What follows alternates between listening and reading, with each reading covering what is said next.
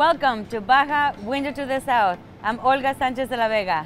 And I'm Denitza Garcia. Baja Window to the South, it's a weekly program that showcases the best of Baja California. And now, Olga, we're going to check out Highway 1, this new monument that you can all see when you're going from Tijuana to Rosarito and Ensenada. Let's go check it out. We have a new monument in Baja. Highway 1, La Ruta 1, located at the scenic highway from Tijuana Beach, Playas de Tijuana, to Rosarito Beach, Playas de Rosarito, on your right-hand side on kilometer 14 in the La Jolla area. We recently went to the opening where the creators spoke to us about this project. We are very proud to inaugurate this piece of art on this day, because today is the day of Día de la Californidad.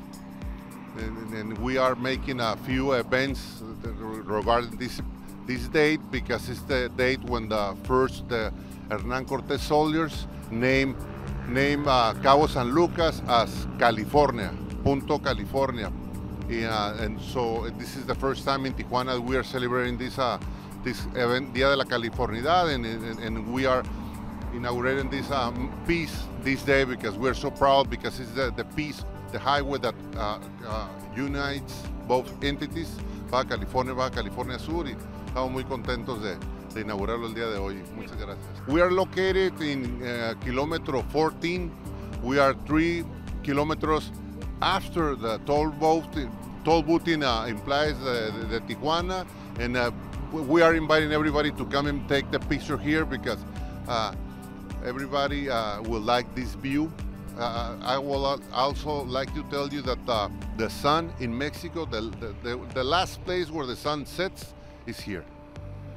Because when the sun sets in Acapulco it's 7 o'clock, here's 5 o'clock, 5 p.m. In Mazatlan it's at 7, here it's at 6. So the final place where the sun sets in Mexico is here. So you can have a great view of San Diego, the islands of Coronado. So everybody's welcome to come and take the picture, his own picture, and then share it in Instagram or Facebook or anywhere. Yeah. Of course, there were others in the team to make this happen, and they were all very proud to be part of the creation of La Ruta 1, Tijuana, aquí empieza la patria, Highway 1, here begins the homeland. Nos llamó a nosotros para colaborar en la construcción del monumento, y con todas las ideas y la experiencia que tenemos, pues le dimos lo mejor constructivamente, ¿no? Y visualmente, para que quedara pues a las necesidades o al gusto del público. Esa es la idea principal, ¿no? Aquí inicia el recorrido de la Baja prácticamente, y qué más que algo muy significativo que se va a llevar uno en la memoria, ¿no? En su inicio de viaje. Yeah, for all the California residents, this is for you also, so you can have a space where you can stop, relax for 10-15 minutes, enjoy the nature, and then continue your way to Ensenada. Welcome, and welcome to Tijuana. Álvaro Montaño nos invitó como invitados honorarios por el trayecto que tenemos del motociclismo, por transcurrir esta Ruta 1. Nosotros, como siempre andamos en moto, pues viajamos a diferentes ciudades, y pues bueno, utilizamos esta carretera como nuestro medio de transporte, y por eso es de que estamos ayudándole a darle publicidad a la carretera, tratando de hacer esto como en Estados Unidos es la Ruta 66. Desde el primer día que nos visitó el señor Montaño con este proyecto, nos enamoramos de él, porque si algo falta a Tijuana y a nuestra región, que somos gente de todas partes de México y del mundo, es precisamente reforzar nuestra identidad, sentido de pertenencia. Y este tipo de cosas, este tipo de monumentos, este tipo de acontecimientos nos afianza más aún eso. No verlo solamente como una cuestión de derrama económica del turismo, sino como una cuestión de identidad y sobre todo de imagen para la ciudad. Y sobre todo también ver esta hermosa carretera que a veces los que estamos aquí viviendo no la apreciamos porque estamos acostumbrados a ver la belleza, pero en este caso habrá quien llegue todos los días a tomarse una foto y sea además un punto de referencia para que sea publicitada nuestra gran Baja California. Thank you so much to all the people who made this possible. We really hope you stop by La Ruta 1 monument to take a picture and enjoy this beautiful view. Hello everyone. Today we are going to talk with someone really special. They're a company called El Cuarto Fractal. Okay, he is a dancer. Also, well, he does so many things. Okay, he's gonna, of course, talk to us and speak because they have an event coming soon that we would like you to go, most definitely. So, thank you so much for being here with us, Raul. Thank you for the invitation. And can you please tell us what you do as a company, Okay. first of all? Sure thing. Well, we are Cuarto Fractal, and we are an art company. We focus on dance and theater. However, we always are cruising around to see what other art can bring to the stage, and we are glad to experience with that. Oh my God, no, thank you so much. Let me tell you that I really love dancing. I mean, in that expression that you do with your body and the movements. And I know there was an event coming soon. Yes.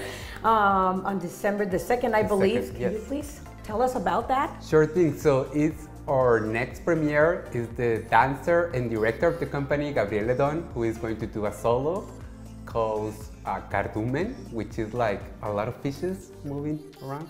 So yeah, Cardumen is our next premiere on December the 2nd in CEART Tijuana. Come to this side on the border, we have a lot of arts incoming. Okay, and we're most definitely gonna, put the information right there, but tell us where we can get the tickets and how much are the tickets and everything. Right. So the place is CEART Tijuana, and the price is in pesos. It's 150, which is $7 or something. Something around a coffee price. Yes. And you can get the tickets in the box.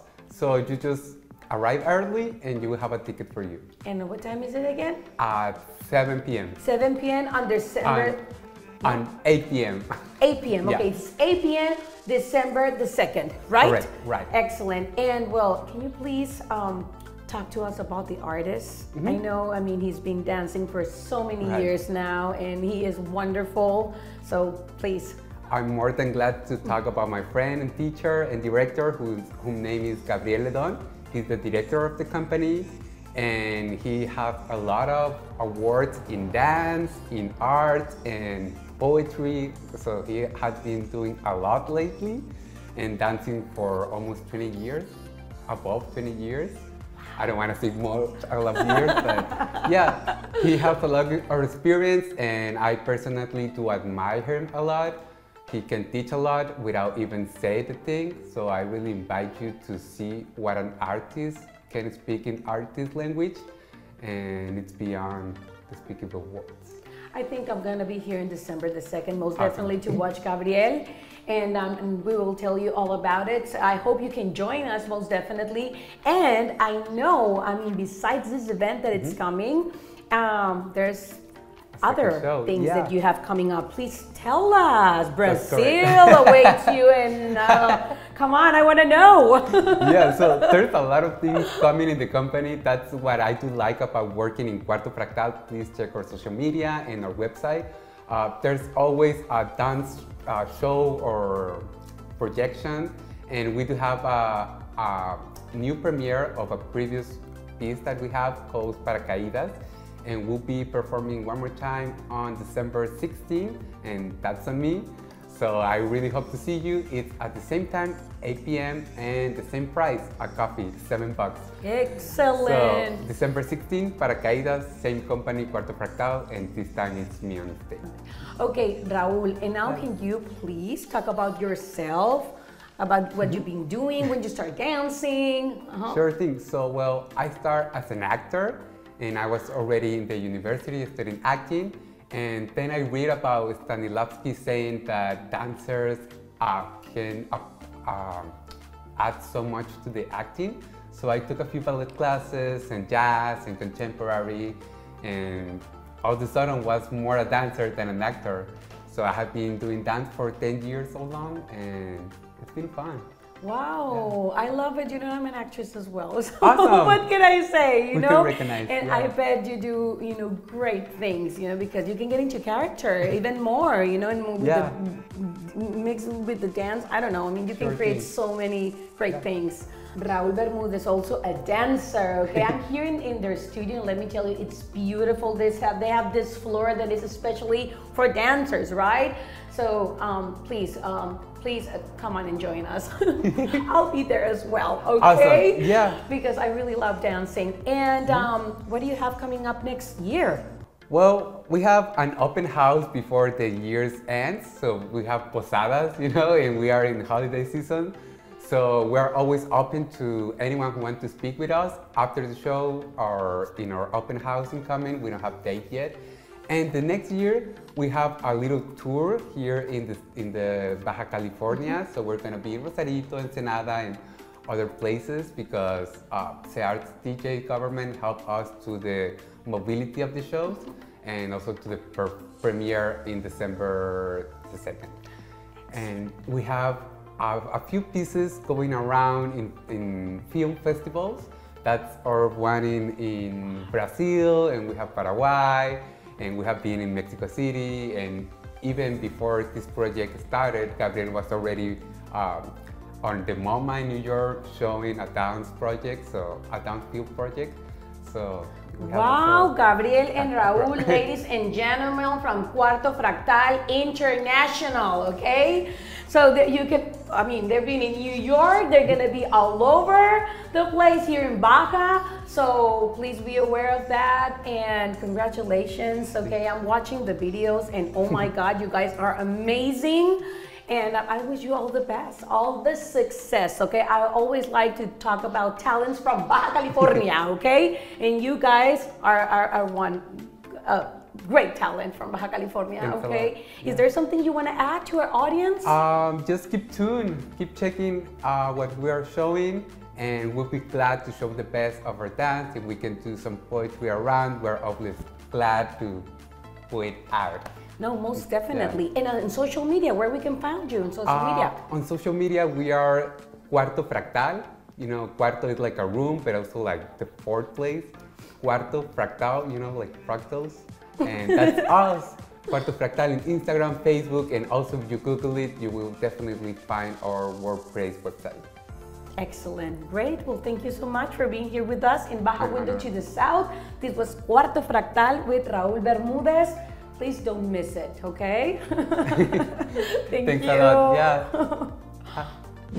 And we're gonna try some tacos of pork belly with Chef Richard. You can't miss this one.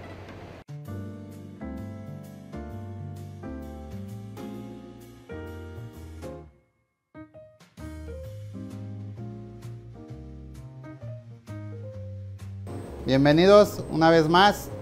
Los saluda Richard Chiñas, el chef ejecutivo de Lazzo de Tinto. El día de hoy los vamos a preparar unos tacos de pork belly glaseados con miel orgánica y los vamos a acompañar con una salsa deliciosa de chile habanero tatemado con tomatillo verde.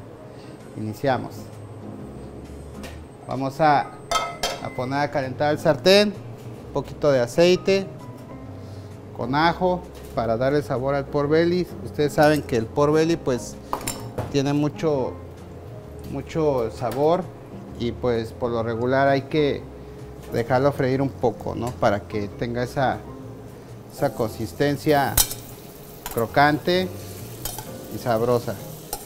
Y pues aprovechemos los sabores del puerco que sean agradables al paladar.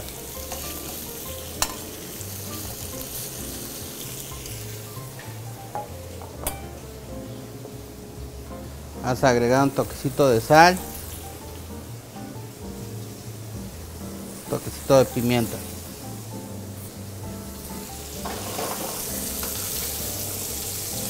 Vamos a dejar que el pork belly se empiece a caramelizar con la propia grasa.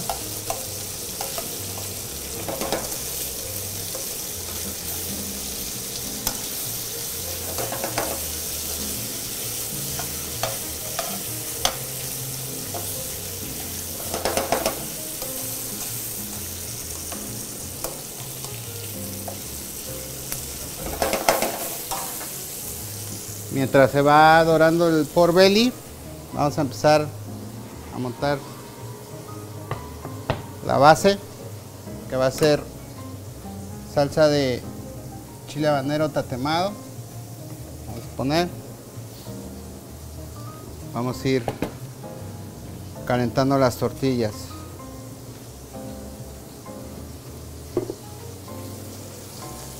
Ya que está un poquito dorado, le vamos a agregar un poquito de miel orgánica para que le dé ese sabor dulcecito y realce el sabor del puerco.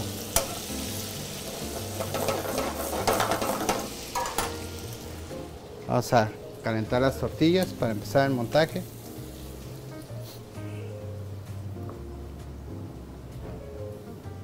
Decoramos el plato.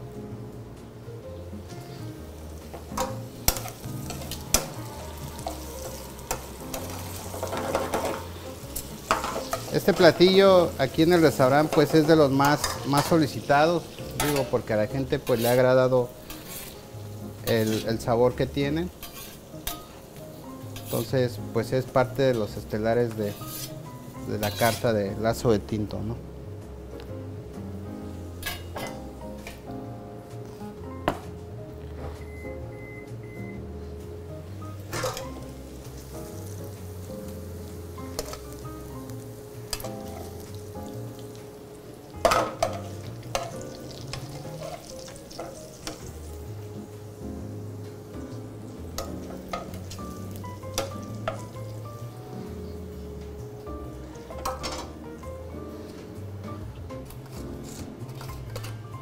Decoramos con un poquito de brotes para darles un saborcito así diferente.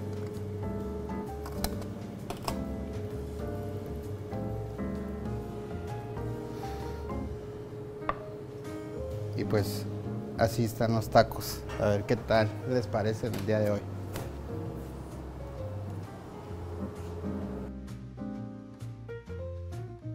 Nos vemos en la próxima con un taco muy a nuestro estilo.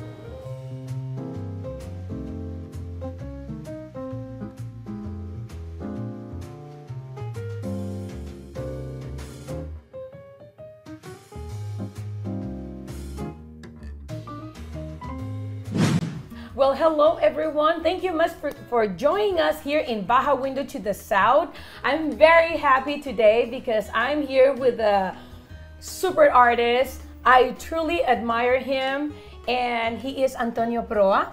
Thank you so much for being with us. We're here at his gallery, and I truly admire him and his art. So Antonio, and again, thank you. I was very excited to have this interview with you.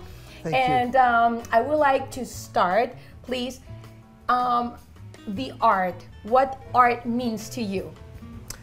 First of all, thank you for coming to my studio and also to my gallery here in Tijuana.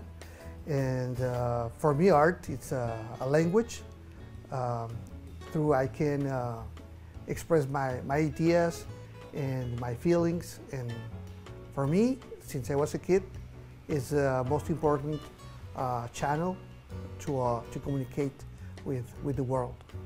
Most definitely, and I mean, I can see, like I said, very colorful, and there's and you said the technique, the thematic, visual attraction, you know, that have in your art. Can you please tell us what you get inspired by, or what you focus on, or what do you like to transmit in your art, in your paintings? Yeah, normally I'm listening to very good music every day since I wake up. Inspiration comes from the music, and what I try to manage first on every project is the color. I'm a colorist, and then I'm a painter, but first I'm a colorist. The color for me, it's a language inside the big language of art. So it's light, and if you decompose light, it comes the color. Yeah. Okay. and then the magic happens, Yeah, you know, because I yeah. can see that. Yes. It's in all your paintings. So the journey starts making color. For Okay. every painting has its own colors. So also every painting is kind of a window that you can open the window and you can discover a whole universe. And please tell us, because I see Quixote, the Beatles, Jimi Hendrix. Tell us about that. Yeah, what I try to do is to imprint a lot of movement on every painting. That's my language. Movement, color, and let's say strength. In my stroke, my brush stroke, it has to be very profound and with a lot of strength. So that's my that's my work. That's my how to say. Like the impact, la huella, or Yeah, like an element that I discover that make my painting different. okay. Yeah. Okay. That's a very good element.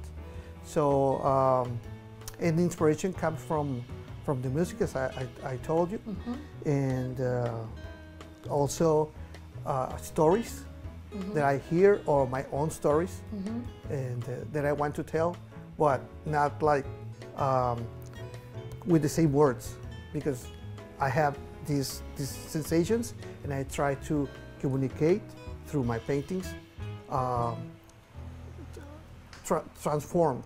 You know. Okay, no, most definitely, because you know, Yeah. I was for an example, Frida Kahlo. That we see Fridas all over the world, right? Oh, yeah. But it has something unique that it's you. You know. Yeah.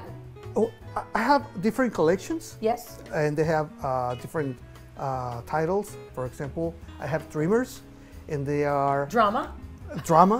I have Love drama. Strength, By the way. the Search.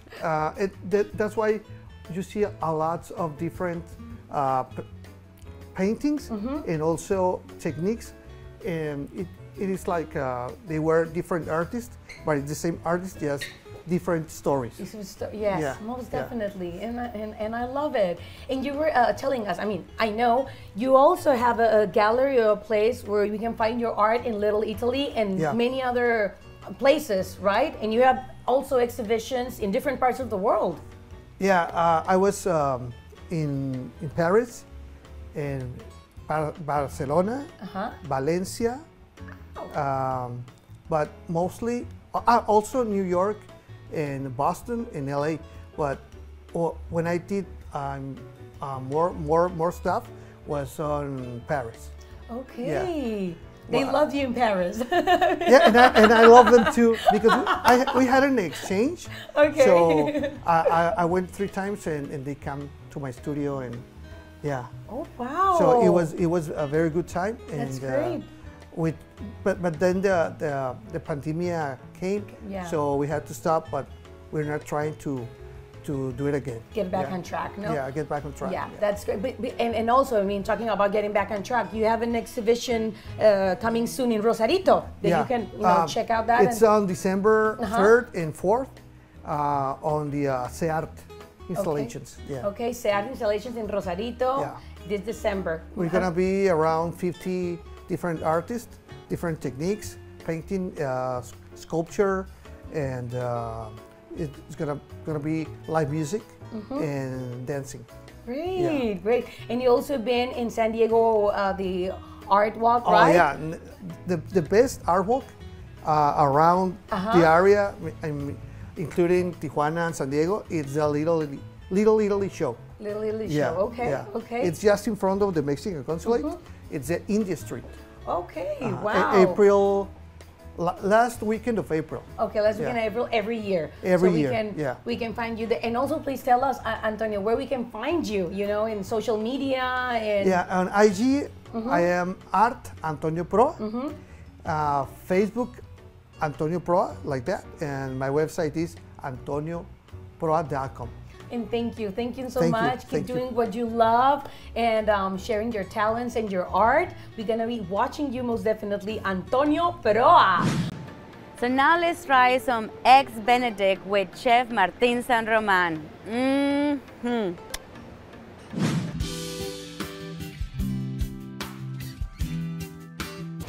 Welcome again to Baja Window to the South. I'm Martín San Román. Again, for you, I will be cooking something very nice. This is a Mexican-French recipe. Why? Because we are going, you know, the classic eggs Benedict. Well, we are going to do a sope Benedict, and this is what we need to make them. I have a couple of sopes that we made right here at the restaurant, you know, made with a masa, 40% masa. So what I'm going to do is that I'm going to set it on the plate. I have some refried beans. We use the black beans. They were fried with a little bit of lard. So I'm going to set up some of the fried beans. You know, this is very simple, but this is original from el Pastel de Crepas, okay? So next, we have a very nice chorizo or longaniza, either one you can use. So we're gonna put this in the middle. What I did is I fry them, and then I just took the excess of fat. Then I have my poached eggs. They were poached as a regular Benedict. So I'm gonna put it here on the top. You see how beautiful it looks. Then I have the second one. And then I have two salsas. I have a red tomato made with chile de árbol. Okay. So we're gonna put this on the top instead of using hollandaise sauce. And then I have a roasted tomatillo, green tomatillo salsa. You see how beautiful look the colors? And that's it. I'm just gonna put some nice and fresh oregano.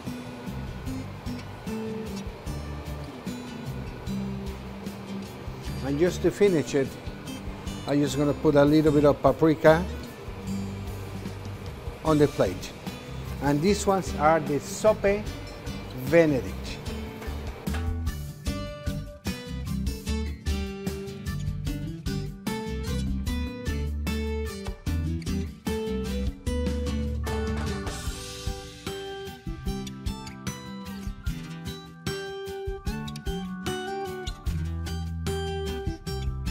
So if you really want to enjoy this sope Benedict, well, you can visit us. We open from breakfast at 8 o'clock in the morning to noon, Monday to Saturday, and then Sunday we will serve Sunday brunch. Thank you again. I will see you next time in another cookout in Baja Window to the South. So those sopes with eggs Benedict looked amazing. Thank you, Chef Martín San Román. So now we're going to try to burn that out with Simon, and let's try on some surfing. Hey guys, Simon here. We're right by the toll road, and I'm gonna show you some amazing surf spots closer to Ensenada. So we're gonna get in the car and we're gonna go check it out. Get ready to see some awesome surf spots.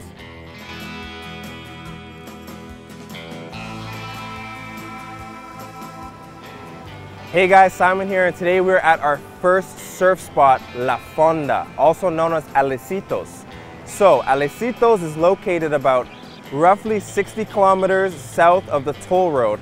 And what's unique about this spot is it breaks all year round. So no matter summer, winter, big or small, this is a place that you can rely upon, and every time you come here, you're gonna be able to surf something. So a couple things to kind of watch out for is, one, it is a beach break, but it breaks pretty far out. So when you're paddling out, you wanna make sure that you can deal with the white water and just be prepared for a long paddle. Another thing is, when you come to this surf spot, it's gonna be different every time you come here. So some days it's gonna be big and heavy, some days it's gonna be relaxing for the longboard. So just make sure, take some time, check the conditions before you go out. If you're a beginner in advance, just make sure you know what you're getting into.